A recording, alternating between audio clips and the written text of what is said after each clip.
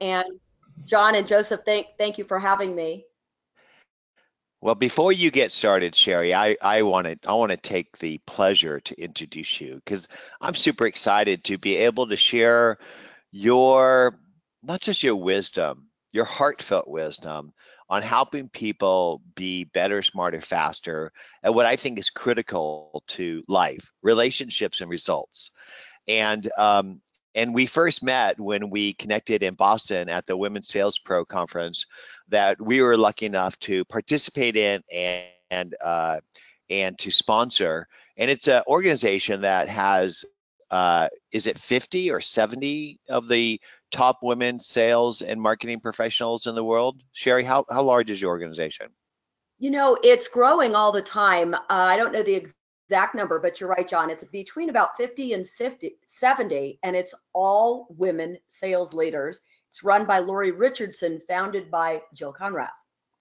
And so if you are a woman sales pro, I encourage you to Google that and look that up. We'll put a link to the organization in the chat box for everybody to access. But when we first met, there was instant connection. And I think that it was on our commonality of really the power of relationships and the power of connecting and the importance of doing that even in a business situation, because I think that if you lead with empathy, if you lead with a desire to help other people grow, that you can't help but grow. And then after I heard you speak, I was sold. And so for those that don't know Shari, she helps sales teams bridge the gap between beating quota and selling with a authentic, heartfelt approach. She founded the Shari Levitin Group, and she's helped create over $1 billion in increased revenue in over 40 countries. And she's the best-selling author of a number of amazing books, including the one you see here, Heart and Sell, 10 Universal Truths Every Salesperson Needs to Know. And she's a regular contributor to places like Forbes and CEO Magazine and Huffington Post. And if you're looking for a speaker, if you're looking for a trainer who can really change the way you think and sell and connect with others, you need to connect with Shari. And Shari, that's why we are excited to have you here. So rock and roll us. Well, thank you for that lovely introduction, Jon. And I've got to tell you, when I met Jon in Boston for the first time, I felt like I was meeting a movie star. And this was before I knew you bought Jack Nicholson's house, Jon, which you just told me. But you know, we've been using Nimble for years. And when I connected with my team and told them, oh my gosh, the CEO of Nimble is here, I had to send pictures. Everybody was giddy. So the feeling is mutual, Jon. And I'm delighted to share really wisdom that I've learned from all of you, from the salespeople, the sales leaders, the business leaders out in the field. I feel like you know, training is a muscle. We must continually work it out to stay in shape. And we're always learning.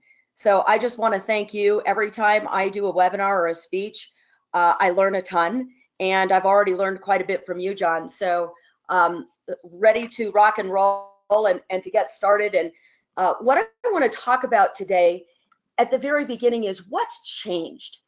Now, we didn't ask how long you all have been in sales or in business for yourself, but I can tell you after being in sales for the last 20, 25 years, a lot has changed, and particularly information. And this is me when I started in sales. I was 22 years old, and I literally had to get up every single morning at 6:30 and drive to a sales meeting. Because back then you had to literally drive or go to where the knowledge was. I remember I'd have to pay a lot of money to buy Tom Hopkins audio tapes.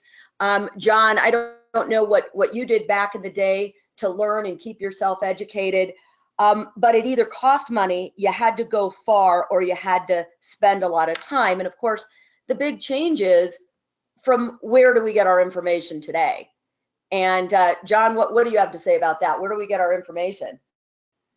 Well, in the old days, we used to go to a library, a bookstore, and we bought a book. In fact, I bought Tom Hopkins' book on selling, and it was right there next to Napoleon Hill, Think and Grow Rich, Dale Carnegie, How to Win Friends and Influence People. I think that great people are built on the shoulders of other great people, and I think that a lot of the knowledge that we've accumulated on how to be better, smarter, faster at sales and marketing and relationships has really been an amalgamation of all of these great concepts. But I think that today it's changed, and a lot.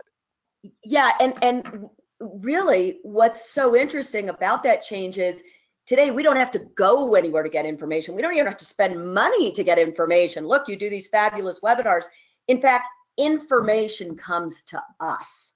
You know, everybody's got it right now in their back pocket. In fact, we have so much information that if you're like most people, you're suffering from a little bit of information overload. In fact, one of the things I always say is accessing information isn't a challenge today.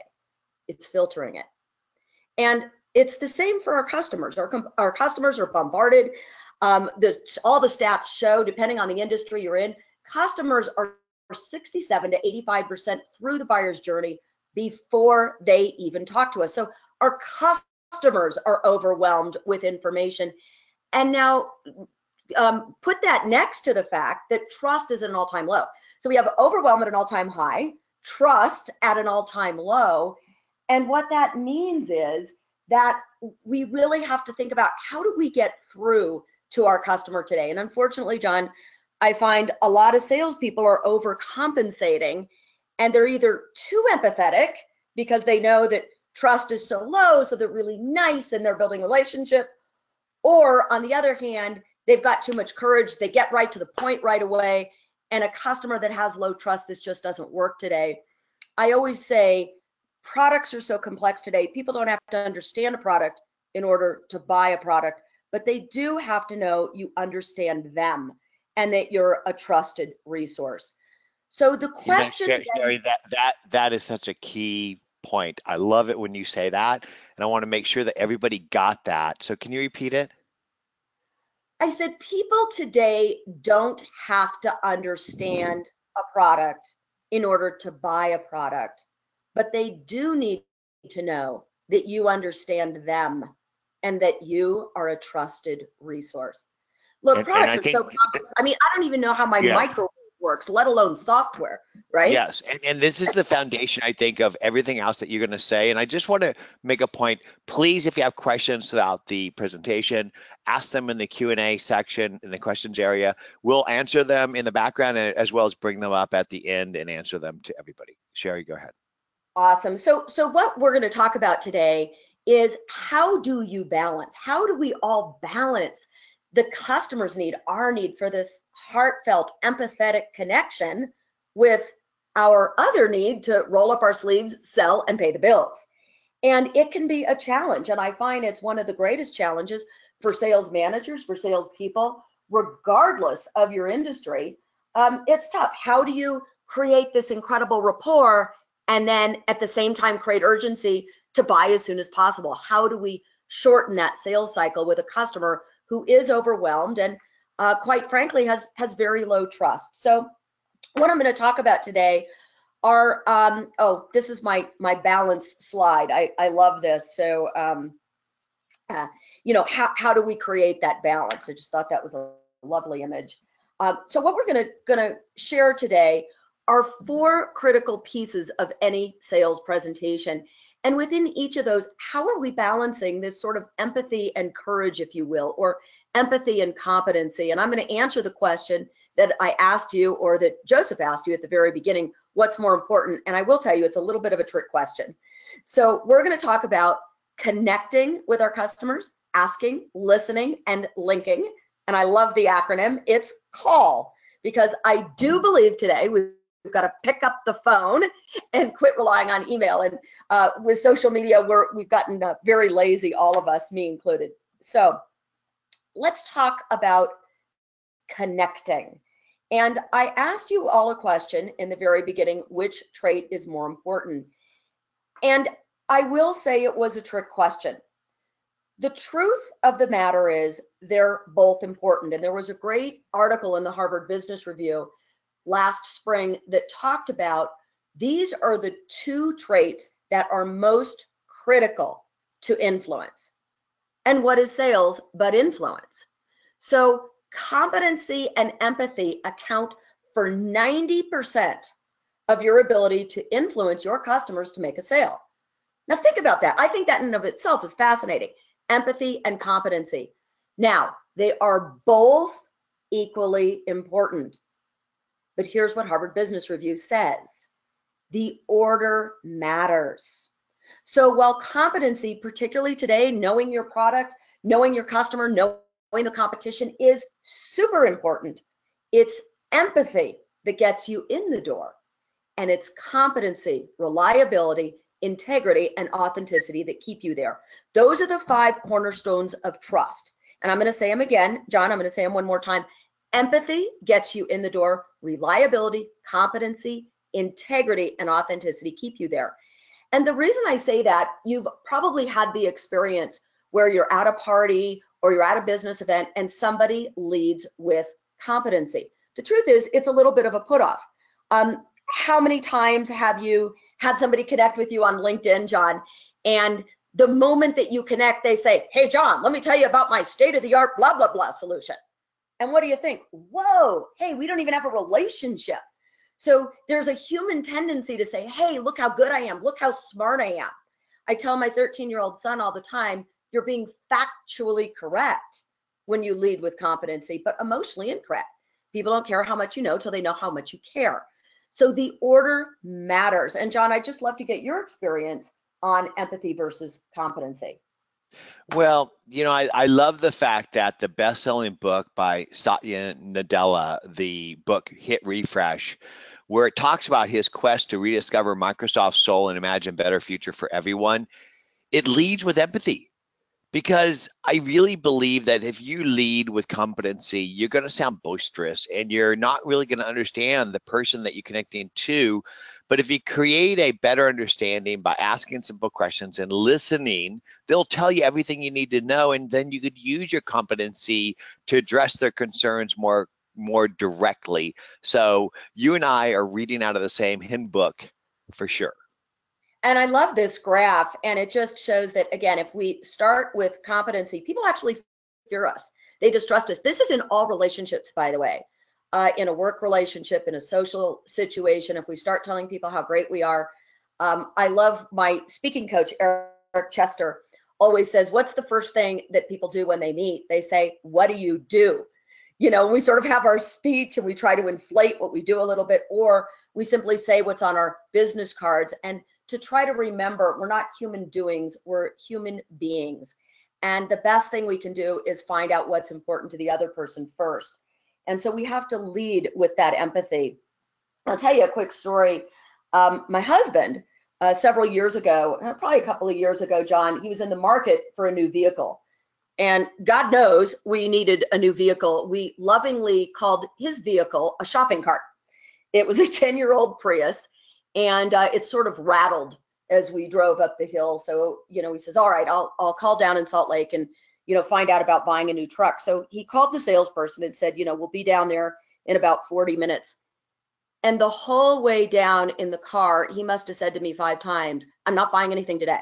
Just so you know, I'm really analytical. I know you're more emotional, but we are absolutely not buying a truck. I said, okay, honey, that's fine. That's fine. We don't have to buy anything today. So we get to Salt Lake. And out comes a middle-aged guy, Canadian accent. His name's Jared. And he looks at my husband and he says, thank you so much for coming in, Lee. I always like to look up the people I serve. So I looked up a little bit about you on LinkedIn. He says, turns out you're the past president of the National Ability Center. He says, my son has autism. So it's a center that helps children that are autistic or in need. He said, thank you so much for the work you do. Well, my husband's eyes just lit up. And before you know it, they were in Jared's office, probably 30, 35 minutes talking about the National Ability Center, treatment programs, how wonderful it is for the families. And they were just like best friends, and we start walking out into the car lot. We hadn't even seen a truck.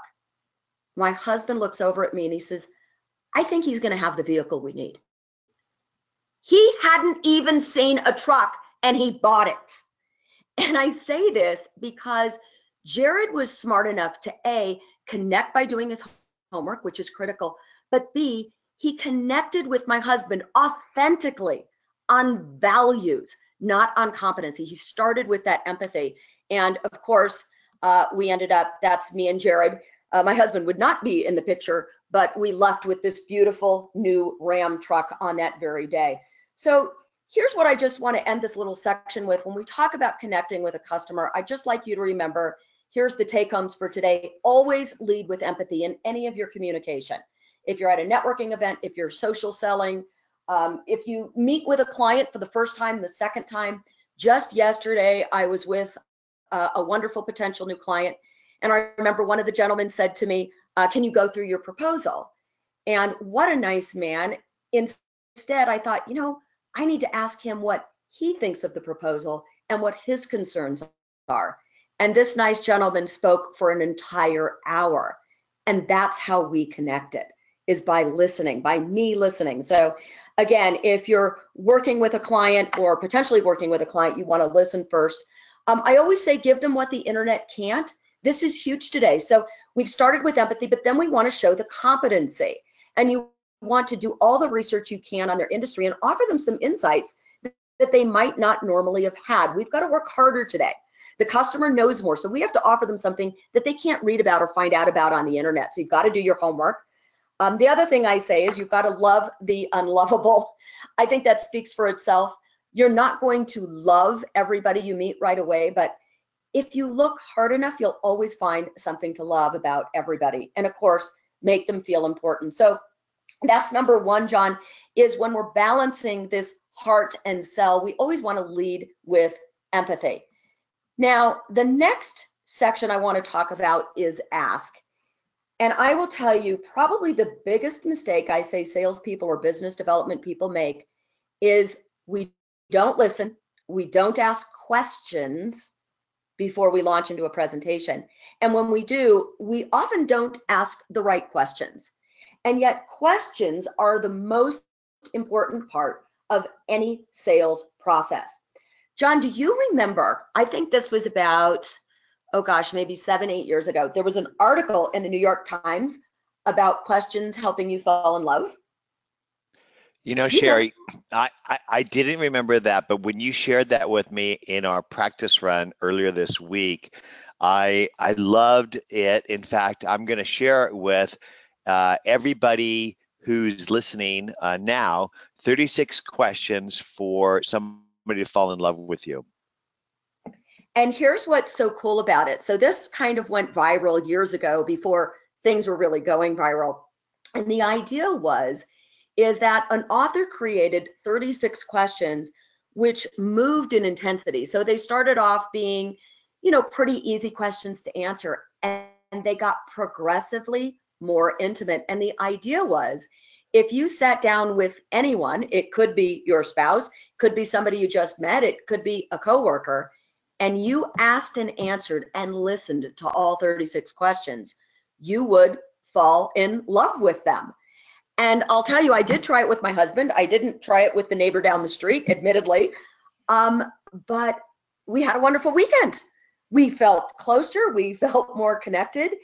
And I think we can take that idea in sales. If 36 questions can help two people fall in love, can 36 or call it 10, 15 well-crafted questions show your competency and your empathy? And the answer is absolutely yes. And I love this quote from The Unbearable Lightness of Being, and that is, the stupidity of people comes from having an answer for everything. The wisdom of the novel comes from having a question for everything. So then the question becomes, all right, Shari, well, I've heard of open-ended questions and close-ended questions and these questions, and I think this can be very confusing for salespeople. So years ago, we put together the 3 types of questions that you need to ask in any sales encounter. And let me tell you, they work. and I call it the anatomy of a sales question. And these are skin, bone, and heart questions. So let's talk about what they are. Skin questions are, well, they're surfacey, and we've got to ask them. But skin questions are questions like, what provider are you currently using? Skin questions are, they're the facts. They're the basic, easy questions to ask. What percentage of market share do you have? Who else might be in the decision-making process? Who are the stakeholders? So again, super important questions, but that's where 80% of your competition stops. The best salespeople move past the skin question and break through to the bones. Now, what bone questions do is they elaborate on skin questions. And research has shown that when customers start answering bone questions, they become engaged, they know you care more, they certainly know you're more competent because they're talking, they're thinking. I always say people don't believe it when we say it, they believe it when they say it. So again, we're getting the customer to talk, we're getting them to engage. And bone questions also reveal problems. We all say no problem, no sale. Well, great salespeople not only uncover problems, but the implications or financial or emotional impact of those problems. So again, I advise salespeople, write down all your questions. Before you go into any sales encounter, everybody should have a needs analysis pre-written out. Bone questions are questions like, and you may want to write these down, what's the financial impact of such and such a problem? How long has that been a challenge for you? If you could change anything about your current situation, what would it be? Very, very important. But the most critical questions are questions of the heart. The best salespeople in the world, like I said, they break through the skin, go to the bones, and get to the heart of a customer's decision-making process, because it's in the heart where decisions are made. And we all know that. We all know that decisions are emotional, but I can tell you, Jon, very few salespeople ask those emotional questions. So if questions are made emotionally and in the heart, why aren't we asking the questions that reveal those heart motivators? And I don't care if you're B2C or B2B, human beings run companies. Human beings are emotional in their decision-making process. So a heart question might be, how will such and such a solution affect you personally? Who else is impacted? And I love this question. We talked about this before, Jon. I got this out of the book, Just Listen by Goulston. And that is, what one thing that you know is impossible, if you could change it, would most impact your business or your life if you're B2C? What one thing would make the biggest difference in your life or your business? But you know it's impossible, but if it was possible, what one thing would that be? Shari, I love these questions. They make me pause and dig deep in order to respond to you. And by you asking me questions like that, it shows you care. And I really believe that goes back to that whole leading with empathy thing, because you're not even talking about competency yet. You're just getting me to open up to you about my issues so that you can then solve them. And gosh, if I'm going to open up to you with those inner issues, there's going to be a connection between us that can't be separated on price, you know? You're so right, Jon. I can't tell you how many salespeople and business people I've watched, just like Jared and my husband, that at the end of this thoughtful discovery process, the customer says, you know, you're selling homes. We've been looking at a lot of homes. We like yours the best. They haven't even seen anything yet.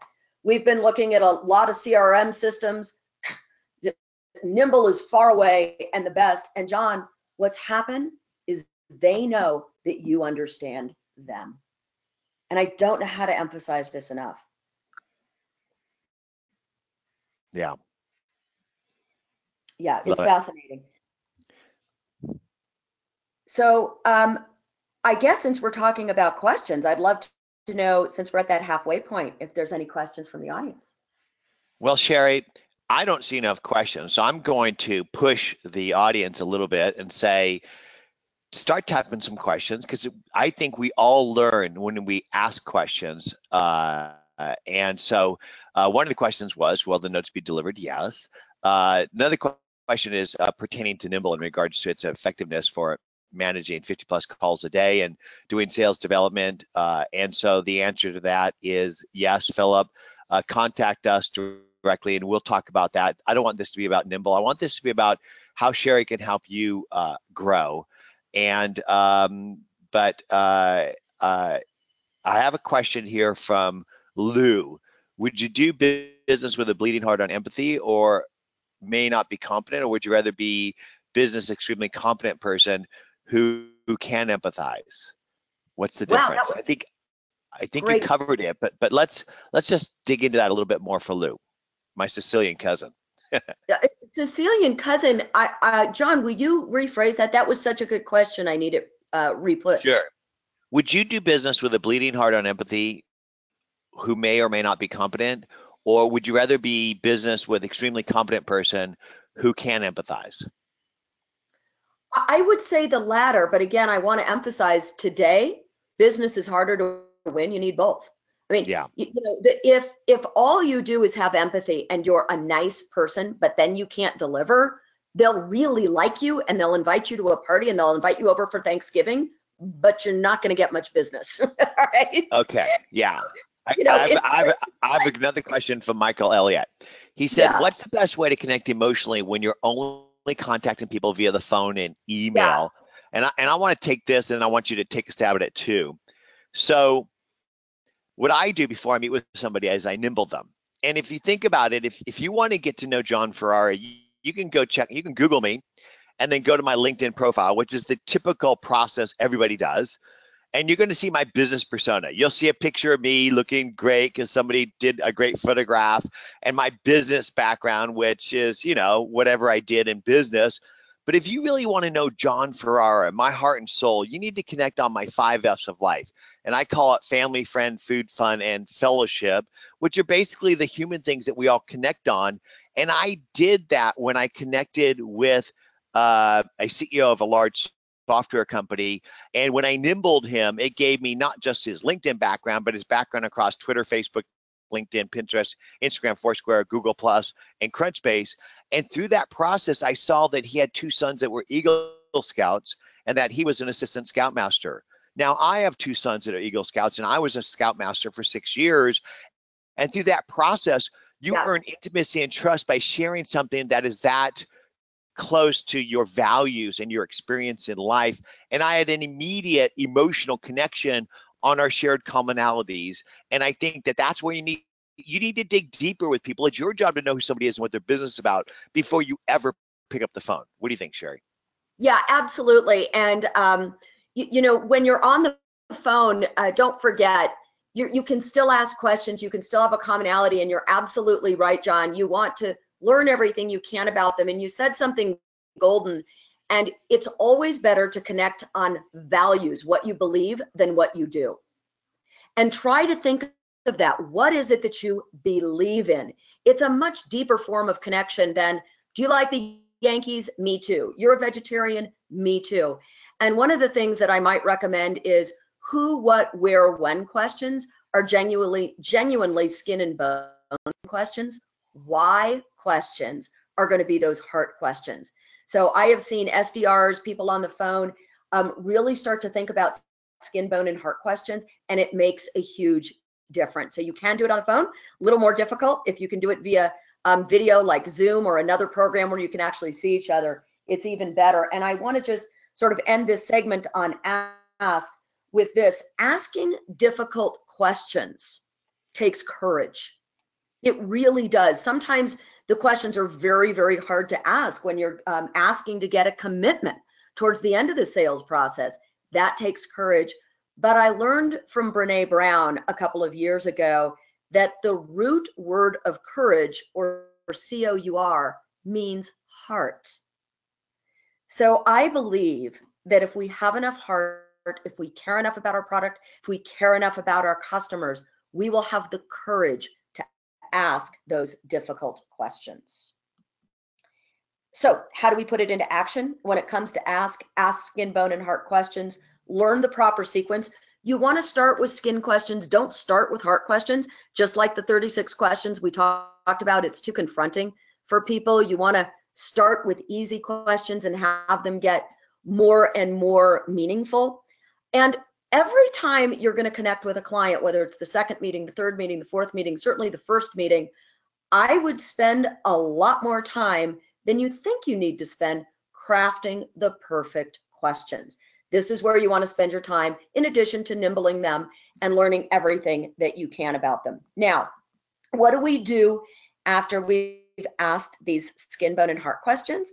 Well, we need to listen and really listen for the response. There is so much data out there about listening.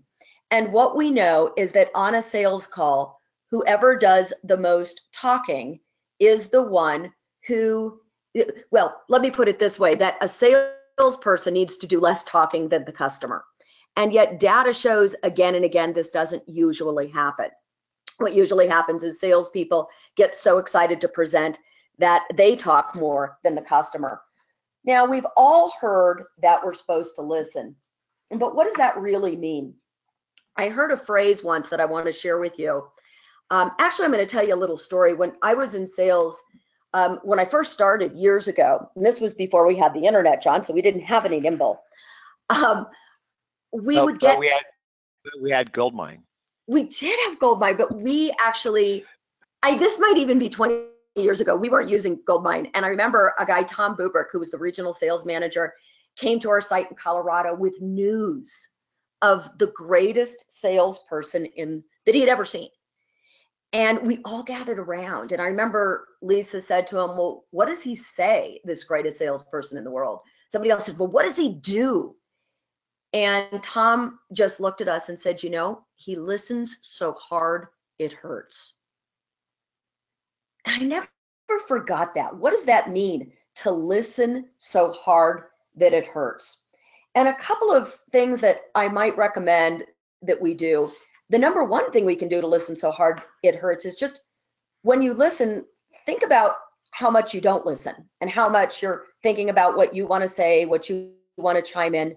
The other thing is, I learned this, listen for the said, the unsaid, and the unsayable. So you not only want to listen to what somebody says, but you want to listen to the unsaid or the emotion behind the words.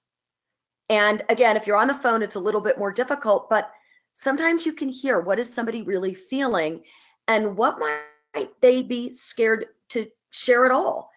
And then probably the most important part about listening is a step in the sales process that I call information confirmation.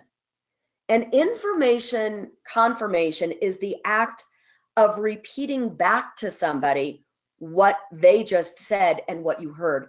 And John, so many salespeople, they do a great job of building rapport. They do a great job of doing a discovery. But when you miss the step of saying, what I think I heard is, and you repeat back, because it's one thing to listen, it's another thing to prove you've listened. And when you can do this step I call information confirmation, very often the customer will say, oh, and you forgot that. Oh, and there's also this. And when somebody feels heard, that's how we're really showing our competency in our listening skills, but our empathy in our connecting skills. Any comments on that, John?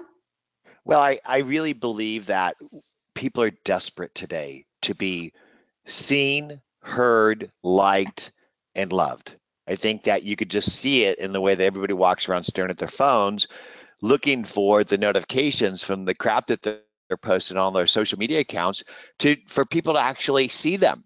And I think that you can tap into that as a business person by just listening and communicating effectively with the person, being present. You know, Shari, I really believe that we're on this planet to grow by helping other people grow. And this was sort of reemphasized to me when I was 41 years old and almost died from a tumor. And on that journey, I really saw that we're here to be present with other people. And that's it. That's all you leave is those moments. And so if you're a salesperson, you can maximize your ability to connect with others and get them to open up so you can solve their needs. And I think that this one thing you're talking about, asking for the confirmation, it closes the loop and it gets you closer to the point where they're going to be able to make a decision. And what I so love what you said about, getting back to connecting. I believe that connecting is why we're here. And there's even some research, Jon, that when a baby is born, if a baby isn't touched and loved, they actually grow up weaker and their immune systems don't function correctly. I mean, we need human contact. We need to be touched. And there's also some research now that's kind of scary that the first generation of smartphone users, probably nobody on the line, although perhaps, has 40% less empathy. If you think about it, we're so used to, like you said, being on our phones. If we get in an argument with somebody, how many times do we send an emoji instead of actually confronting it? When I was a little girl, if we got mad at somebody, we actually had to deal with it. We couldn't just send a scowly face. But today, we can have 5,000 friends and still be alone on a Saturday night, right? The connection isn't there. So it's a skill that we have to practice. And I think that's why this is so important, because people will look at this and say, yeah, I know this. I know I'm supposed to connect. I know I'm supposed to ask. I know I'm supposed to listen, but are we doing it? Are we really doing it? And the best way to practice empathy is to be empathetic. So I don't believe that sales is something you do when you meet with a client. I believe it's who you are. And so we need to practice it with our children and our communities everywhere, because it's a muscle. Empathy is a muscle. Optimism is a muscle. And the more we practice it everywhere in our life, little acts of kindness. When you go to the dry cleaner next, ask the person that you've seen for the last 15, 20 years, how's your day? What are you doing this weekend? And you'll be surprised what a connection you create and how good you feel. And then you take that energy into every other encounter for the rest of the day. It's really magic. Shari, I used to get so angry and embarrassed when my dad would talk to everybody, even at the market. He'd just stop and talk to people. And I just like, really, Dad? It's like, shouldn't we be going and doing this thing that I really want to do? And why are you taking the time to actually connect with all these people? And I grew up and became my dad. And when I'm at the market, I don't stare at my phone when the person's checking me out, checking out my groceries, is what I mean. I was going to say, Jon, you've still got a lot of people checking you out. Wow. Oh, please. So I connect with that person. I ask them how they're doing, what's going on. And because I think that, like I said before, we're on this planet to grow our souls by helping other people grow theirs. And if you practice that every day, not just with the people you sell into, but everybody around you, that you get into a motion, you develop a muscle for caring and listening. And I think that's what you need to do to make this work. You can't just do it with prospects and customers. That's exactly right. And that information confirmation, for the gentleman who asked about selling over the phone, this is a great way after a call to email back what you heard and next steps. And again, this is a lost art. Writing is a lost art. But I've found that when you meet with a customer, if you can send them something of value, sure. But before you even send them a great article, a great piece of content, something that inspired you, say, based on our conversation, this is what we talked about today. It's about as impressive as sending a thank you note in the mail. Your customers will love it. So think of that. Think of connect, ask the skin, bone, heart questions, listen, use that confirmation statement. Then the last thing I want to talk about is linking. And what do I mean by linking? Well, again, I break salespeople into 3 categories: good, better, and best. And I always say that good salespeople actually do a discovery. They actually ask questions. Better salespeople ask the right questions. They ask the skin, bone, and the heart questions. But what do the best salespeople do? The best salespeople now take that precious information, the information that the client gave to you or prospective client, and they have the empathy and the competency to link it to their product or service. So this linking is of critical importance. And there's a few ways that we link. One really simple way is just start using the phrase, earlier you were telling me that. This sounds simple, but as my mentor once said, it's simple, but if you're not doing it, it's advanced. So start using earlier you were telling me that stories. I love to share with salespeople. We have a whole course on storytelling where we will just work on the art of the story, because stories are proven to create emotion, which again, people buy with emotion, but stories are a great way to link. Customer gave you a problem. Here's what happened with another customer just like you. Customer gives you an objection. Earlier you were telling me that. Let me tell you about the Joneses. Let me tell you about, Paul Jones over at such and such a company. And so really practicing those stories. So we're going to practice empathy. We're going to practice stories. It's a great way of linking. And the other thing I wanted to say about linking, I've been climbing for years. I've never climbed anything, really hard like K2 or anything like that. But one of the things you learn when you rock climb, when you do a little bit of mountaineering, is that you want to put in your pack just enough gear that you don't weight down your pack. Okay. But if you don't bring enough, you're going to end up being exposed. You're going to be cold. Something's going to go wrong. So that packing the backpack is of critical importance. Well, words have weight. One of the biggest mistakes salespeople make is when they link, they give the customer too much information. Pick out 3 features and benefits of your product and focus on the most important. Particularly today, I started out saying people are overwhelmed. Remember this, you confuse them, you lose them. What are the 3 most important things to tell this particular customer that's in front of you? What are the 3 most important things that you learned in that discovery? And now, how do you link it to your solution? John, any thoughts on that?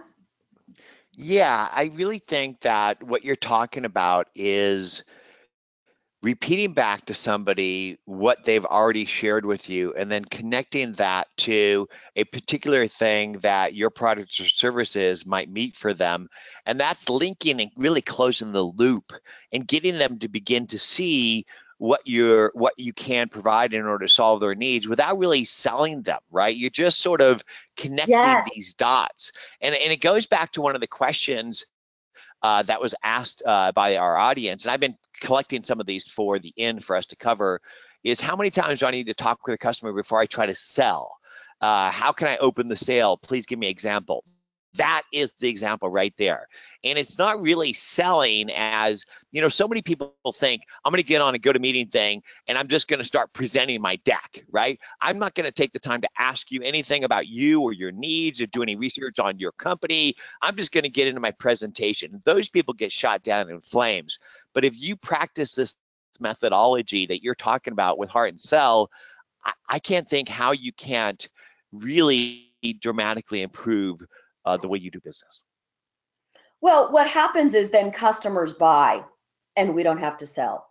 They really do. When you connect that deeply, I was telling you earlier, as I look at my customers today, they're my friends. We're on speed dial. We go through life events together. And again, I know it depends on what you're selling. And, if it's more transactional, we might not have customers for life, but that's right. When you really connect, when you really care, when you're adding value in every interaction, that's hugely important today too. Again, people are overwhelmed. What can I do to add value to that customer today? And value that's specific to their needs, linking it again to their actual needs. I have one closing story I'd like to share, John, but should we answer a few questions first? You bet. So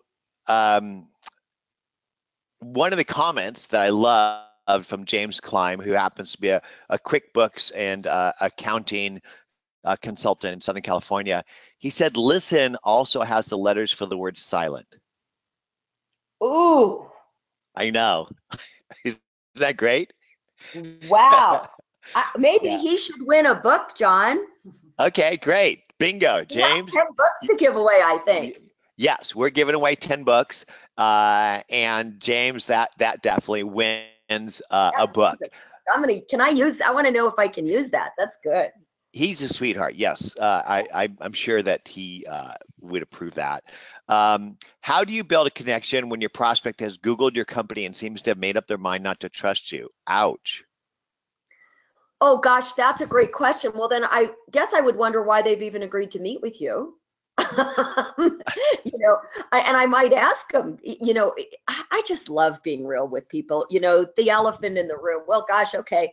Sounds like you don't trust us. Well, do you mind if I ask why you agreed to meet with us today, or why you agreed to talk to us today? But the big thing I also share with people, and this is critical, always tell your customer what your product or program won't do, so they'll believe what it will do. Don't make it all roses and perfect. Here's another one. A product doesn't have to be perfect. Your product has to be better than the alternatives. Nothing's perfect in life. And so what I would do is think about your product or service and write down what are 2 or 3 baby negatives that you can share about why it's not perfect. And another point on that, I often say that if your product or services isn't a good fit for somebody, tell them. They will love you more, and they will recommend you even though they didn't buy from you. And give them a referral. That's exactly right. I have this happen in my business all the time. A customer will say, can you do one-on-one coaching? Gosh, I don't do one-on-one coaching. Carol Mahoney, one of the sales pros, is a great one-on-one coach.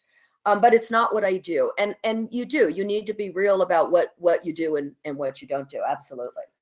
And here's a question: how do you use social media to connect without sounding creepy? And I think I shared an example like that with the Boy Scouts, right? Where this CEO of a large software company shared a commonality that we both shared. And Shari, I have to tell you, spending 6 years with high adventure, growing young boys into men, and backpacking, 7 days in the wilderness with other assistant scoutmasters was life-changing for me. And just the other day, I was looking at these photographs of my son and I up on the peak of a 13,000 foot pass. And I know that if I share that with somebody else who's been through that experience, it's kind of like people who landed at D-Day and marched through Bastogne to Berlin, right? And so I think that that's a good example of it. But you certainly wouldn't want to say, yeah, I see that your daughter does dance. My daughter does dance too. Like maybe not right out the gate, right? So there's certain places that you don't want to go where it might sound creepy. But I think we all learned how to behave in kindergarten, right? We learned from our grandmother. We got smacked down when we said things that were inappropriate, and you just apply that same appropriateness to your flow using social media. What do you think? No, absolutely. I mean, the same rules of networking that we learned years ago apply on social media. And I think, that is a great question. Just use the same. I think just the fact that you took the time to look and didn't spam somebody on LinkedIn or whatever social media that you're using shows a lot. And I have people all the time that'll say, hey, I see that you're a Colorado buff. I'd love to, such and such. I think just the fact that you're doing it is huge. And I love what Jared did, the car salesman. I thought it was classy and brilliant. He said, I like to find out a little bit more about the people that I serve, and I think that there's many ways to do it. But the idea is, to do it with authenticity, really care, don't forget. So there's a couple more questions here. One was just a quick thing. What about using Join Me in a meeting to sell people over the phone? And the only comment I want to make on that is whether it's Join Me or GoToMeeting or Zoom or whatever tool you use, turn your camera on. Because Yes. I really believe that people connect through their eyes, through their face. It's a window to the soul. And it also gives you the ability to read people. And one of the things that you said earlier, Shari, was you really need to be able to listen. And I think you listen more than with your ears. I think that we have built-in sensitivities that allow us to discern signals by combining the feelings that we get of what we see, what we hear. And I think we have a sixth sense. I think that we have an ability to see things that you can't see. And I'll give you an example. You ever been walking down the road and you felt like you're being looked at and you turn around and somebody was checking you out? I haven't had anybody check me out for a long time, John. But you know what I mean. And Yes. I'll be honest. Sometimes I'm walking down the street and I see something interesting and I'm looking at it, and that person turns around and kind of goes, you feel things. So I think you need to tap into that sort of inner feeling, and that part of that is, if you're talking to somebody, try turning on your camera and Yeah. connecting with them. And then this last question, I know we're kind of running out of time. This one, I kind of feel this, because I'm going to be honest with you guys. I'm 58 years old, Shari. So I'm an old fart in some ways, right? And the NAPC CP sends me invites, the National Retired Association. It actually should take them up on it because you get great discounts. But I have to do business with a bunch of young people because I'm in the software business on the West Coast, right? Imagine, how do I work in that environment? And the question is, when you're established sales exec, let's call it old, and work with younger clients, what are your thoughts on getting to younger clients who look to old sales and just as an old person is trying to sell me something? What do they know? I think what they're trying to say is, how can you connect and relate to other people that are from a different age? I'm still working on that with my 13-year-old. So when you figure it out, let me know. Seriously, the more, again, I can't emphasize this enough. The more interest you take in them and their world, the better. People love talking about themselves. Get them to talk about themselves. And B, learn their world. We have no excuse for not learning the technology, for not being part of what they care about. And I think it's so critical today. I go crazy when people say, oh, I don't do technology, I'm old. We've got to have a growth mindset. We've got to learn everything that's important to that generation and connect with them where they are. Well, I don't think that we would be where we are today, Nimble, or myself. Imagine, I retired at 40 years old. I spent 10 years raising 3 babies. Nobody knew who I was when I started Nimble. And so I had to go build my brand and the Nimble brand. And the way that I did that was identifying influencers in and around the core constituency of the promise of our product and building pay it forward relationships with them. So I have great relationships with a bunch of young people that I learned from, actually. In fact, I was watching somebody on stage, Brian Fanzo, who's a top millennial speaker, talking about Facebook advertising. And I sat front row and I shouted him out on social, and he sent me a message back later that said he was touched by me taking the time to come, and that I was inspirational to him when he was making a decision to leave his company in Phoenix and go on the road and try to be a speaker, which he's done successfully. So I think if you're an older person, you've got a lot to give to the world. Teach and help other people grow. You will make it. And Shari, I think we're running out of time. Take us down to the final sort of slides where we walk people through some of the takeaways.